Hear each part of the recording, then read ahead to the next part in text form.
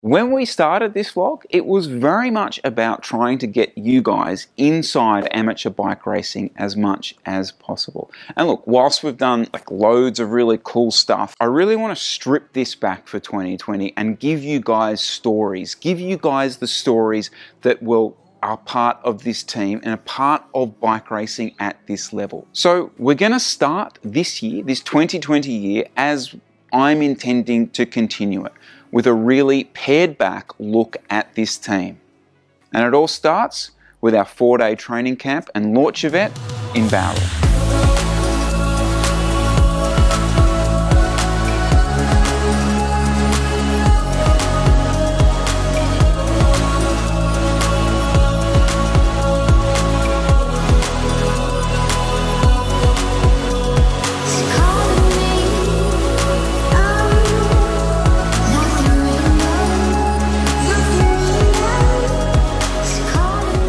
Before we get down to the camp, guys, there's one thing we have to talk about. The C word, Continental. We have registered with the UCI next year as a Continental team. Now, the way to think about that is this is like the third division of the UCI. So you have your World Tour, then you have your Pro Continental teams, then you have your Continental teams. Up until now, we have been an amateur national team. So you've been affiliated to the national governing body. So in Australia, Cycling Australia. Now, you're going to all say, hang on, you've done a few UCI races today. True, we got wild card entries as an amateur national team to do those, the one in New Zealand and the one in the Philippines. We could not go and apply to lots of other races as an amateur national team without the Continental registration. So the why. Okay, this is possibly the bit where I could totally bullshit you and tell you that, you know, this was all part of the grand plan, that we're eventually going to go world tour and we're going to do all this plan because we know that. The truth is, the absolute honest truth is that the riders forced us to. That's true. The guys' results last year quite simply forced us to look into it because, well, the guys are now good enough to do the races that UCI Continental allows you to do. So, well, okay, if you're going to force us to try and get race entries to these races, I suppose we're just going to have to register, as it is actually the truth. Right, so that's the why, that's the Conti stuff. Let's get into the camp because this is where it all sort of starts to take place. Guys, we'd never done anything like this before. We wanted to put something together where the guys all got together, we got to do some riding, we got to do some, well, team bonding, all that kind of stuff. So we went down to Barrel in sort of Southern Highlands, New South Wales, to the world's driest place, and, well, we just went for it.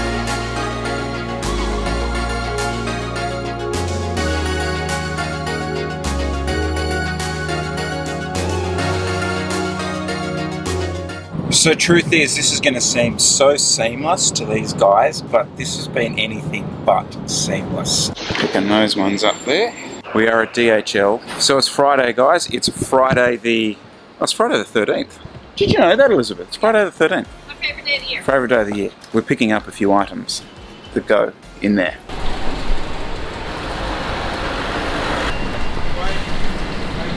We have 7 bikes in the car and we are heading down to Barrel. But just the fact we've got these was like 24 hours ago, just not going to happen. We had to inform the guys earlier in the week that there were going to be no bikes. So they had to bring their own bikes to the team launch, to the training camp, because we didn't have them. I think the phrase Elizabeth uses is jammy fucker. Correct? Correct. Currently, I am a jammy fucker.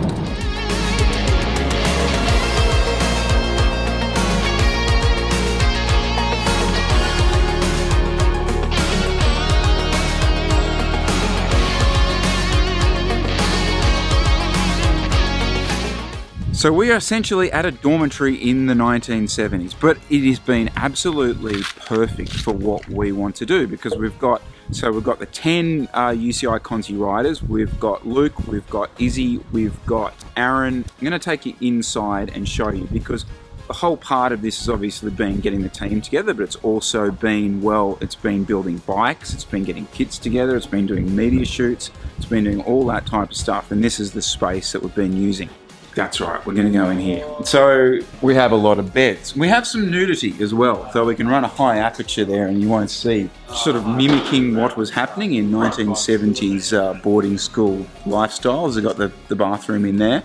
But down the end is where the business is kind of happening for us. As you would have seen, we had, well, 7 frames arrive the day before this all happened, which meant during the team camp, the riding camp, the boys have just been building the bikes flat chat to try and get the guys on them. Changing out a couple of little bits and pieces, as the boys have discovered over the weekend, that measurements don't always line up. Stems and bars change a little bit here and there. One of the things that has worked about this being a last-minute disaster has been the fact that obviously the guys are now here with all the tools to do the building. Had to swap the stem length, some even had to swap frame. Yeah. So a lot of mid-ride adjustment as well, like saddle tilt down a little bit, tilt up a little bit, 1 degree up, 1 degree down. We have 9 vegan/vegetarian and 6 normal people. What we've been doing is have some lunches and some dinners catered for.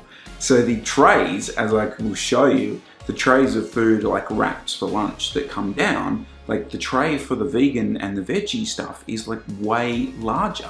It's really interesting, like even that sort of vlog that I was saying about me going vegan, about it being, maybe me being involved in the cycling community is something that's kind of maybe impacted my decision. Well, I clearly think that's the case now, because it's like, just look at these demographics, it's outrageous. So anyway, I think we might have to change our name pretty soon.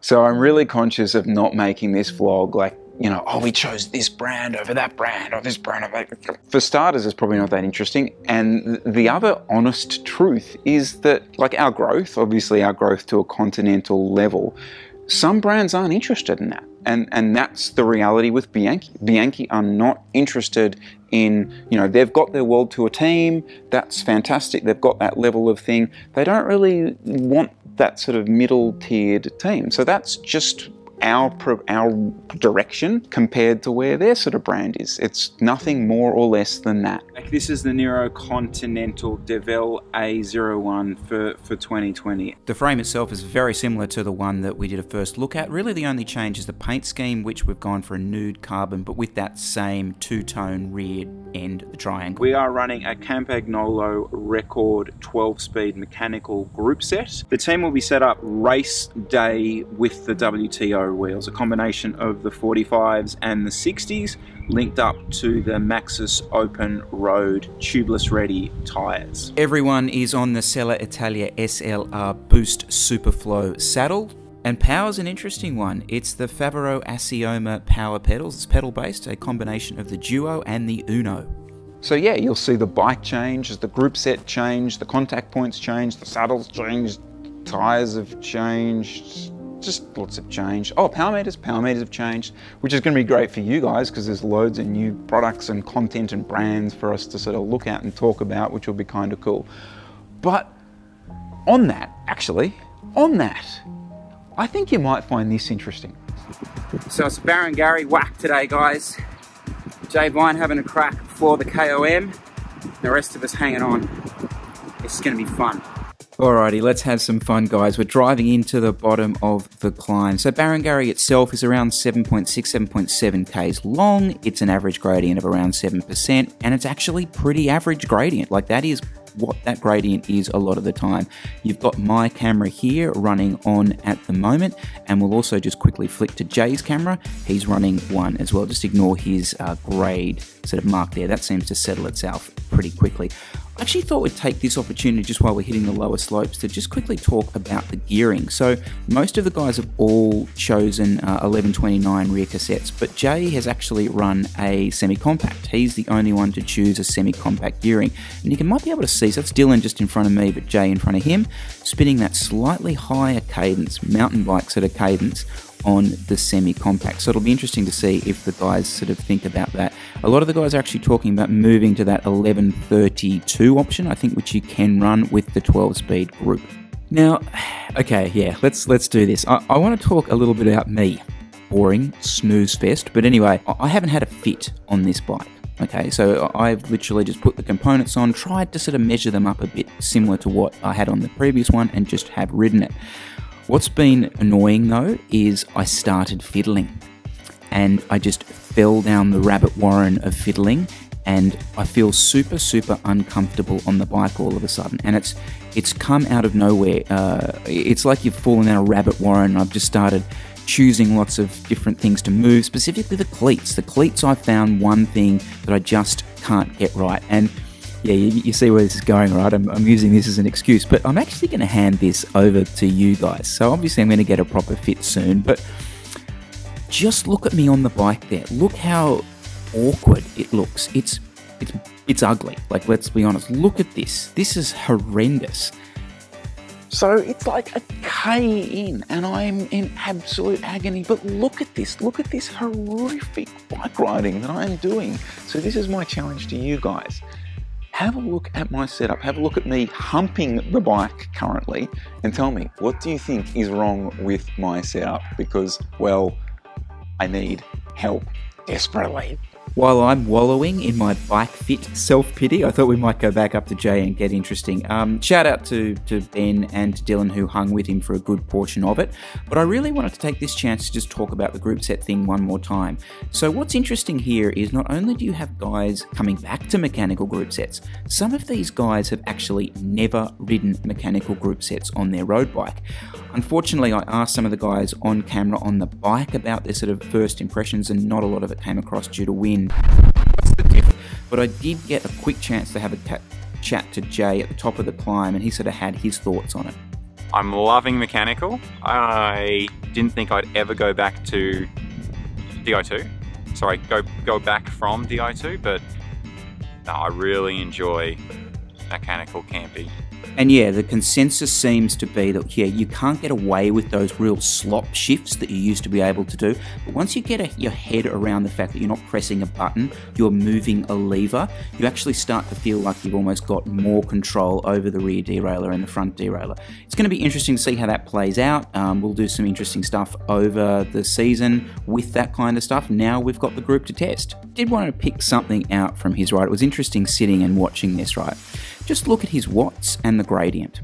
And I want to just sort of note a few sort of moves here, because what I found really interesting, and this is something I'm not good at, is just how consistent he is on lower grades and higher grades, how consistent his power is. It sits sort of around that 430, 440, 450 area, no matter. There he was at 10% doing that sort of thing. Here's a spot of him at 4% doing pretty much the exact same wattage. Just metronomically consistent. I mean, if you're going to go and do an FTP test, that's the perfect. Look at that. This is the top where it's crested. He's doing his 440. There's the finish line. He's not even sprinting for it. So how was that? Yeah, that middle section was super easy. Hey, what is that? So give it a good beat. Give it. Barely felt like I was pedaling.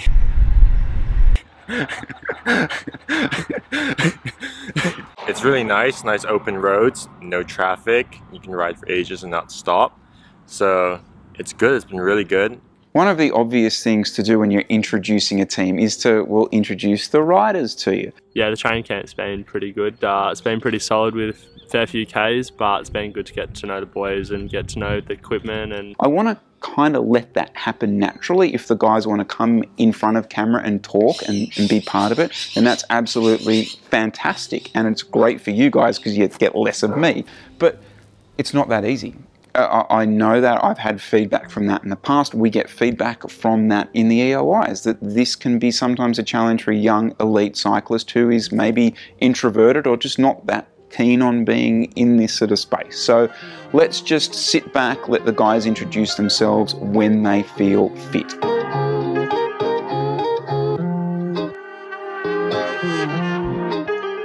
Start it up.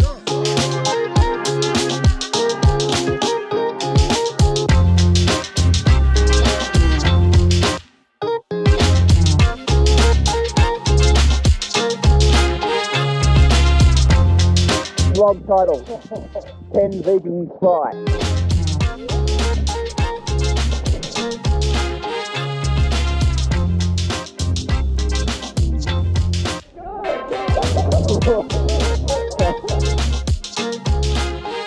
Righto guys, that's us done down here. Huge thanks to Jesse for taking some of the awesome snaps you've seen down here. AJ, why his name's not AJ, his name's It's Anthony. Anthony. But everybody knows him as AJ. Fair enough. Obviously Izzy and Aaron for really just working 24/7 to get these bikes built. We had Blake down here shooting some really cool drone footage, and obviously Luke pretty much running the show. Take everything you need for the ride. Luke, questions? You just said that. Questions, Luke? No, because you're always going to have more questions. Guys, from here, well, you sort of see the kits now starting to appear at, well, Nationals, I suppose, in the beginning of January. We're hoping to also get a few guys to Tour Down Under, so make sure you kind of link up with us for that. As I said, get the comments below. What do you want to know? Nothing's off limits here. I want to go for it next year. We may make some enemies, all right? So let's just see how we get on. Shoot a nail gun if you like this video, or subscribe to the channel. Anyway, thanks again guys. We'll see you in the very near future. Happy Christmas. How good are flies? They're just the best. They're the best thing ever. There they are. Boys, they're just great. I love flies. I just think they're great for humans. Really. Human flies. Hello.